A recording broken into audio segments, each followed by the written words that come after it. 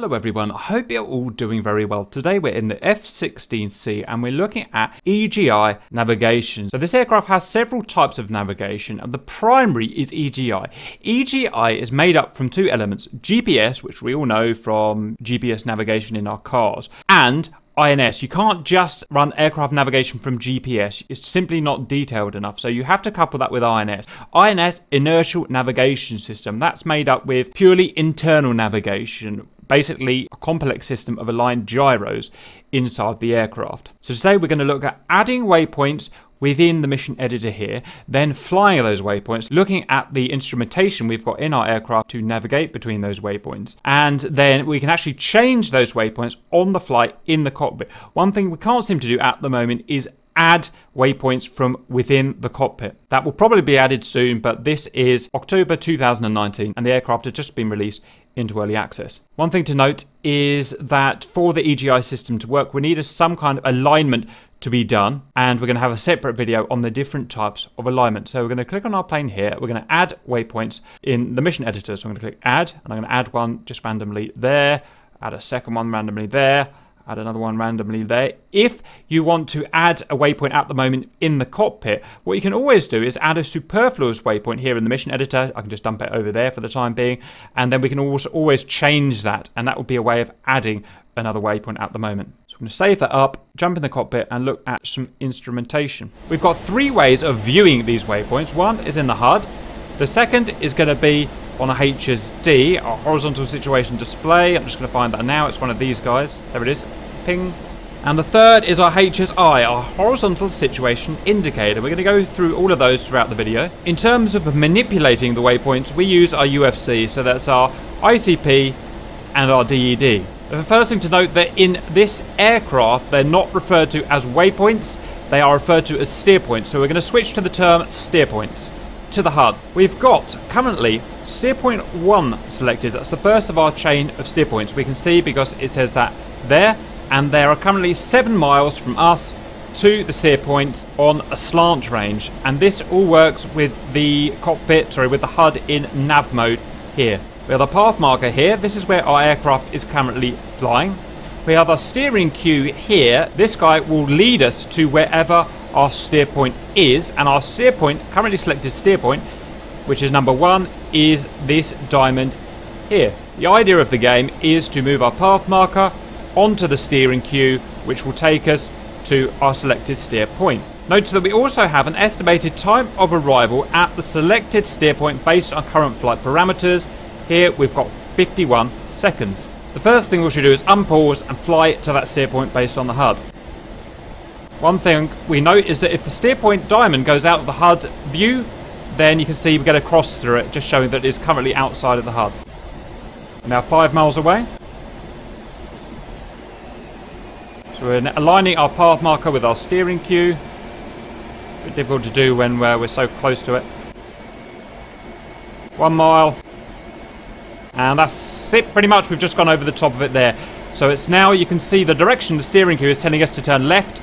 And it's now telling us to turn behind us. We've passed over the steer point, and this number will now start increasing. So we need to select our next steer point now in the chain. We're currently at steer point 1. We can see on the CNI page of the DED, and we use the incrementer switch on the ICP here to switch to number 2. You can now see that we're being told to steer this way. We're 11 miles at 1 minute and 21 seconds. So let's make a turn.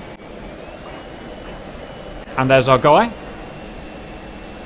So for this, we're going to use our HSD. Got our HSD up. We can see the steer points are represented by empty circles here, and the steer point that is currently selected, which I believe is number 2, is the filled-in circle there. You can see it's just off our nose. This is our own ship, and we are positioned there. Between the steer points is a line drawn. That is known as the course line. If we were to fly this course correctly, then we would always be flying, or as close as we can, to the course line, and you can see that we've come quite away from the course line by a few miles here. Other functionality of the HSD is that we can see our current mission bullseye there.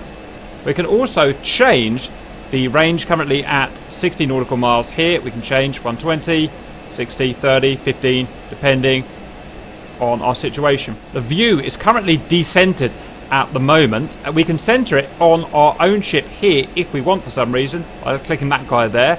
The center of the view is now chasing our own ship here. We'll put that back for now. So we will continue flying to waypoint 2. We've got the HUD and the HSD to use now. At this point, we want to change the way the steer point works slightly. So we're going to go on our ICP and press the 4 button, which takes us to the steer point DED menu. Now, if we press our DCS switch right sequence here, basically go on that, manual change to auto. That means that when we pass or get very close to the current steer point that's selected, it will automatically select the next steer point in the chain. With manual, we will have to select them manually, as you saw before. So we'll speed up time now as we get to this steer point and see that it auto updates. I'm just going to dive down just so you can visualize this waypoint down here. Sorry, the steer point. Got to get into the new terminology. 1 mile. Speed. Okay, going right over the top of it now. And past it. And what it should have done is automatically updated to Steerpoint 3, but it doesn't appear to be working in early access, so let's just check it did save what I asked it to. Yeah, it is in auto, so never mind. That will be working at some point, obviously. So we're going to manually update with the incrementer to waypoint 3. By the way, you can see lat, long, and elevation here on the DED. So next, for this waypoint, we're going to be using the HSI, the Horizontal Situation Indicator. You can find him down here. Again, it's a top-down kind of map view. We've got our own ship here. This shows our current heading. It's going to be about 155. Here is the distance to our selected EGI steer point, about 17 nautical miles. This is our bearing pointer. This shows the required heading, if you like, or the bearing to our selected steer point 3. So the idea is we turn right until this needle points here. We also have a heading, a desired heading marker here that we can adjust with this roller here, which use our mouse scroll wheel and move it to a desired heading. The use of that will show in a different video. We've also got a selectable course marker here, which is used with the mouse scroller as well. You can see the exact course that you are setting the course marker to, and the function of the course marker or the course pointer is to ensure that you stay on course. If we zoom back to the HSD here, I remind you that our idea is not just to get from that waypoint or steer point to that steer point, but also to stay on course here, because there may have dire consequences if you stray too far from the course, like you may run into a SAM site or whatever. Then this guy here allows us to select the required course. I don't know what the required course is, I'm just going to have a guess. Let's just say due west for the time being. So if we wanted a course of due west, a course line due west to follow, we would then have this course deviation line here, which shows how far we are deviating from our course. The idea would be to fly as this course deviation line was central with the course pointer here, and that would mean that we were following that course line there. Again, we'll show the proper use of this in another video. So we'll unpause now and just use our flight instruments to fly the aircraft onto the course, onto the heading of steer point 3. We're all going to get used to calling them steer points instead of waypoints now. So that's us now on heading to steer point 3. You can see that we're way off course at the moment, but it doesn't matter for the moment. See that we're now 12 nautical miles out. We can visualize our steer point on the HUD with that diamond, but we've decided now we want to change that steer point for whatever reason. So we're going to do that now. So we would come from this, the basic main menu if you like, the CNI page. We are now going to for steer point. We're going to select the steer point that we want to edit, so it's going to be steer point number 3. I'm just going to pause it there to give me a bit of time to do this. Auto doesn't seem to be working. We're going to take auto off. We're now going to DCS down. We want to change the latitude, so all we're going to type in, we're going to change the minutes slightly to 5.6 instead of 5.5. We're going to type in north 2456 390. When I press enter, watch this diamond here. ping, you can see we've now changed the location of that waypoint. All the necessary guidance information, HSD, HSI and whatnot have updated. It's now 8 miles off in that direction. Out of interest, we DCS down. We can also change the altitude or the elevation. I don't know, so if we want to change that to 550 feet, then we can do that. It's good practice once you've finished editing a waypoint to go back to the CNI page. It's something I'm struggling to remember at the moment, so we just DCS return to get back to CNI. Unpause and continue navigation to our modified Steerpoint 3. You can see that our HSI, our bearing pointer, is almost perfectly matched with the 12 o'clock position now, which means that we are not on course, but we are on heading. If you wanted to get this course marker pointer to work properly with the deviation, you would have to know exactly what course bearing would be from this waypoint to that waypoint. That's information we don't have at the moment.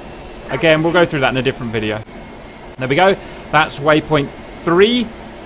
Reached. Now, if we wanted to add an extra waypoint at this point, we could do that because in the mission editor we had a superfluous waypoint. We could go to waypoint 4 there and edit it in the Steerpoint page like we showed earlier. That's it for EGI navigation for the time being. We've looked at how to add waypoints in the mission editor, different ways we can navigate between those waypoints, how we can edit and essentially add waypoints in the mission as we go. As I said, the EGS system, or at least the INS part of the EGS system, has to be aligned before we can use it. If you have a hot started aircraft like this, it will already appear aligned. If you have a cold started aircraft, it will need aligning. We'll look at that in a different video. We've also got more to cover on the HSI. Again, we'll look at that in a different video. I hope that helps and see you later.